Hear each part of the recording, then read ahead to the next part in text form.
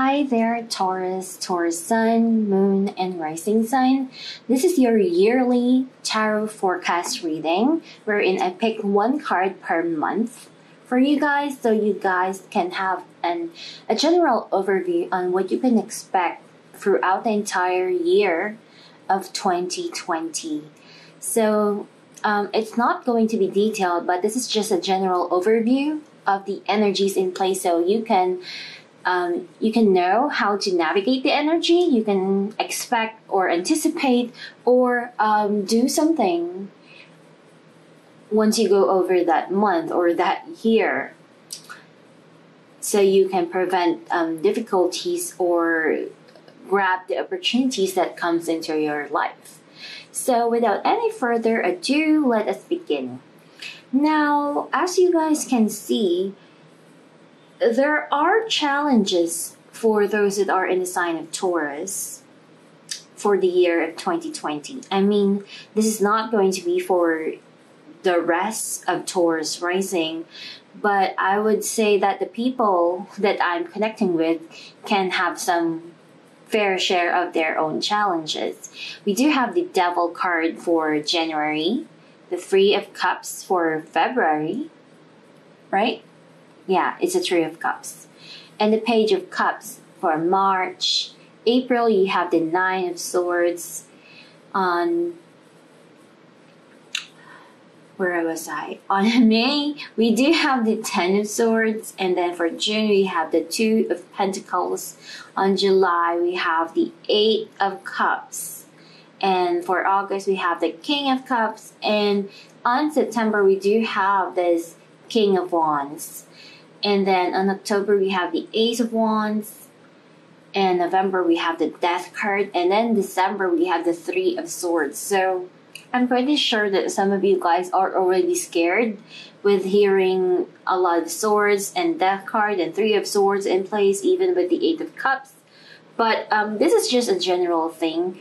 And I would advise you guys to stay with me until the end of the video, because it is not what you think it actually is. So yeah, it's not as if I'm going to scare you or anything like that. But I would say that this has a form of going to be bringing you a lot of change as you go over 2020. There's going to be a lot of change, a lot of realization, and a lot of things that you need to implement in your life. So for January, we do have this Devil card. Honestly, I really like this Devil card because maybe of that, intense passion. It has this big rose on top. So this can be a point of maybe you'll find someone that you are going to be very much attracted with. There could be intense sex or some form of very passionate energy running around that. This can also be a time of temptation for you. Maybe you are tempted to do something or to do something forbidden, like a taboo like. And this is something that you need to be aware of. Be careful of the decisions that you make as you start 2020, because 2020 is a year of honesty, not really a year of trying to fool around those kinds of things. And if you take opportunities that are not really good for you, not morally justified, it might carry over to the entire year, and that might be the reason why you are having all of these difficult energies. So there is something important on January 2020, and if you are a Taurus rising in specifically, I would say that this is the energy of importance to you. So something is going to be happening on January that can have a domino effect throughout the entire year. So you need to be careful of that. This can also be a signal of you might meet someone you have a soul connection with, and it can have some form of challenges. But yeah, the Devil card also is a card wherein something is meant to happen in your life. So there could be some form of beginning that can leave a mark onto the entire year. So it can be good, it can be bad. I really don't know, but you are going to start off the year very passionately. Now, as we enter February, this is the Three of Cups, and you might enjoy your Valentine's month. And this is all about, enjoying life, getting together with friends, getting together with loved ones as well. This could be a family outing, friends outing, or a lover scenario. Maybe you are going to be having a lot of fun in your dating life, friendship, and all of that. It is a fun month for you, wherein everything is just enjoyable. So you're starting the year very passionately and you are enjoying every bit of it. Be careful though of trying to dabble in with two lovers as well. You are enjoying a lot of lustful energy with this energy in place. Now, on March, you do have the Page of Cups. So this is about, a very innocent card wherein you're not really thinking about too much of the decisions that you make, the things that you say. You don't think about them too much. So there is an innocence to that. It's like you're getting along with the flow of life and just, being comfortable in your own skin. And this can also make you very vulnerable to other people because you are so innocent, you are so kind.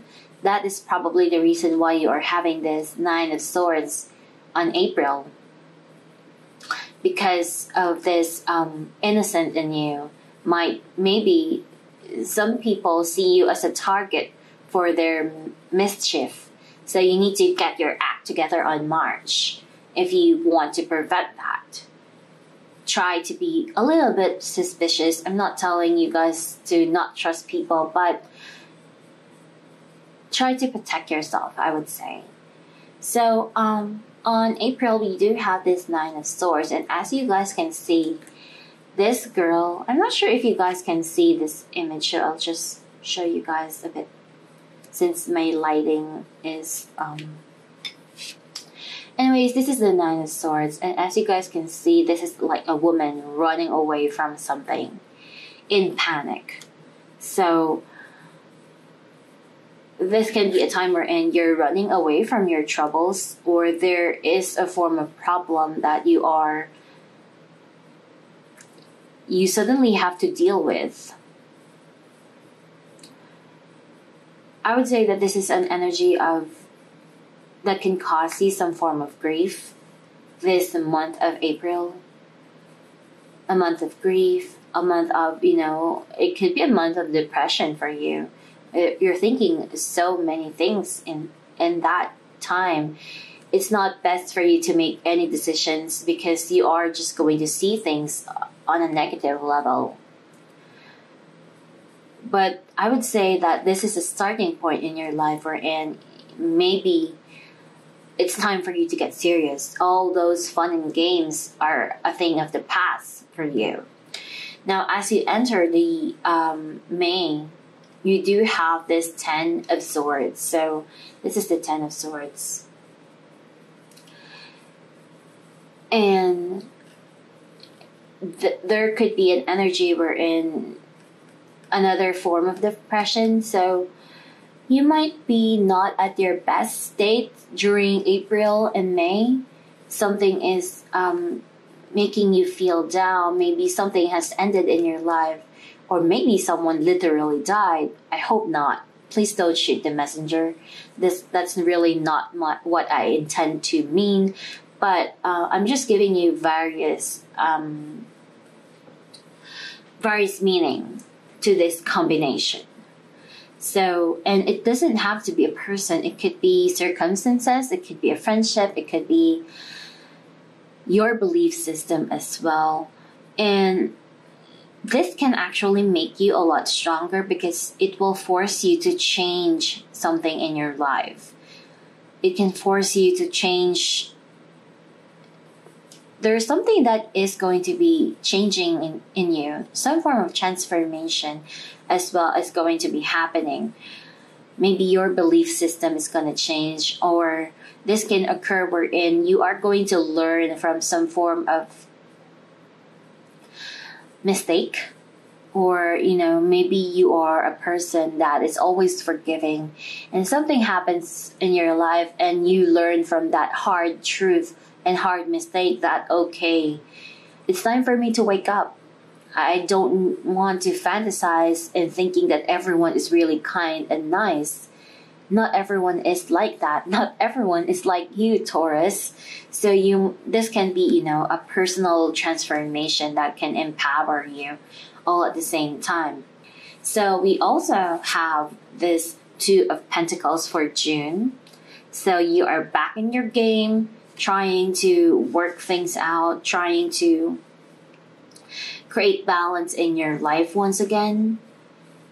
So you are, learning from mistakes and trying to venture into new heights, bringing balance into your life. There is some form of abundance. There could be, money coming in that you need to manage and all of that as well. Now, as you enter July, you do have this Eight of Cups. So this is a scenario wherein you need to say goodbye to someone in your life, or maybe things of the past scenarios are creeping in your life and you're just not able to forget them. And this can be a scenario wherein either you make a decision to leave someone that is not good for you, that is toxic, because we do have this Devil card on top. And if you guys don't know, I have placed it in this kind of spread so that I can be able to see the energies in place as well. So even though this is for January, I make it a point wherein it forms an energy line between the cards. So this can be someone that is not good for you, or maybe for some reason you need to say goodbye to some habits that you have in your life that maybe you thought was fun, all fun and games, but now you have to take everything seriously. So there is a specific person that she is looking upon, and maybe this is about you wanting to be with someone who is not looking on your path. They have their back turned away from you. So that could be an energy line for July. So it can be that that person is in your life or not in your life, but you are reminiscing or thinking about that person. Now, for August, we do have this King of Cups. So this could be someone entering your life. It could be a healer. It could be someone that will help you. Someone that you can have a future with. This is a person that can offer you some form of emotional support that can enter your life. This can also be you having, wanting to be with a man that can fulfill your emotional needs or something like that. And then as we go over to September, we have the King of Wands. So this is an energy wherein,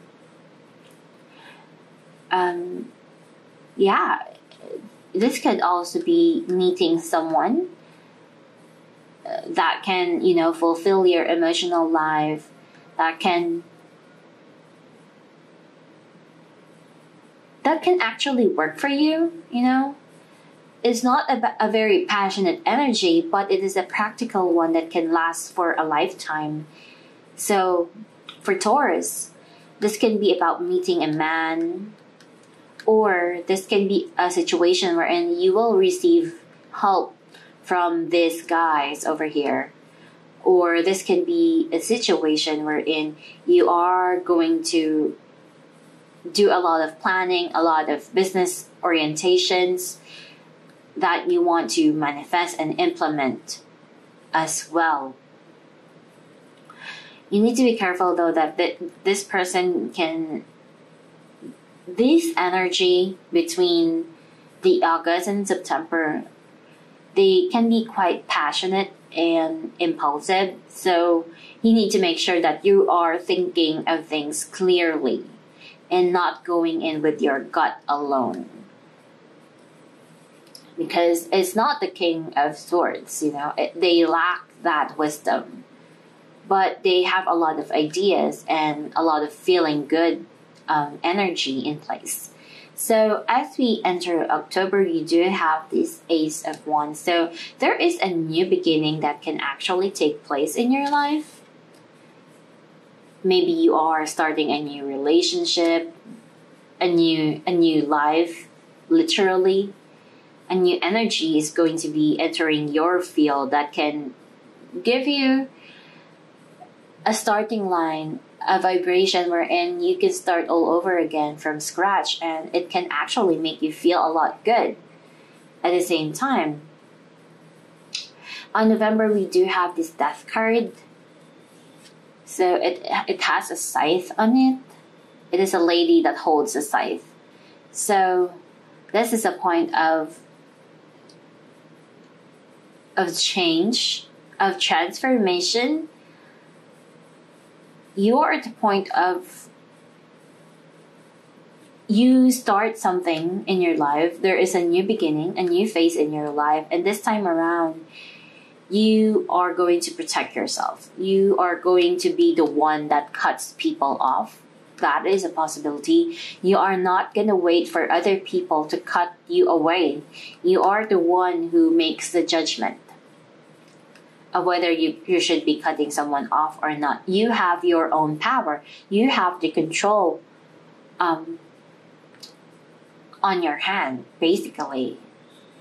So, and that is really good. Just be mindful you're not being too harsh with people as well.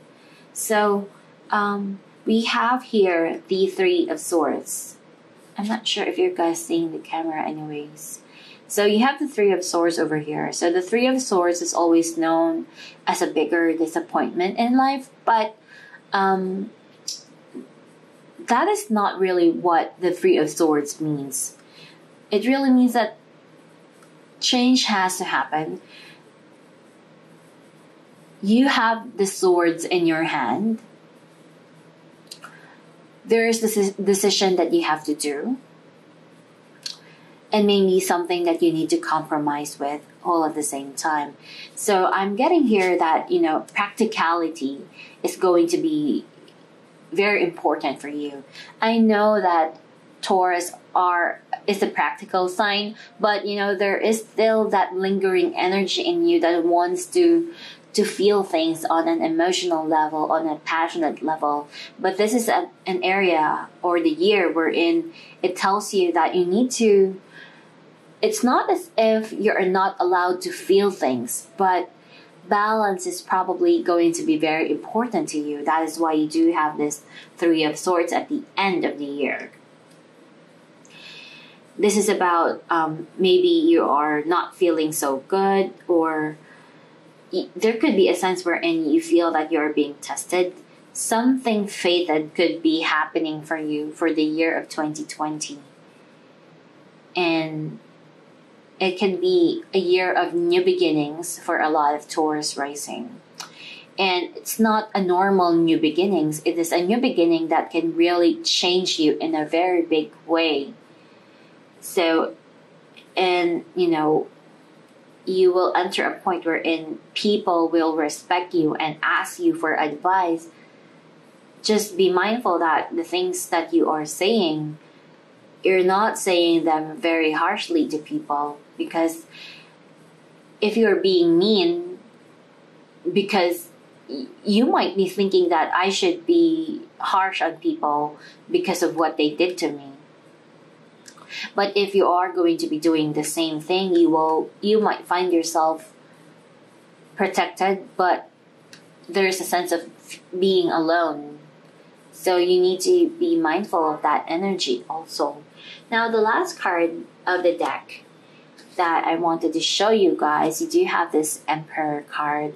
So this will act as an advice for you guys. So the number 4 is all about stability, stable emotions, stable actions, and practicality as well. So whatever you implement at this time needs some form of practical notion to it. You need to learn all the facts before you take any action, before you implement anything. And also,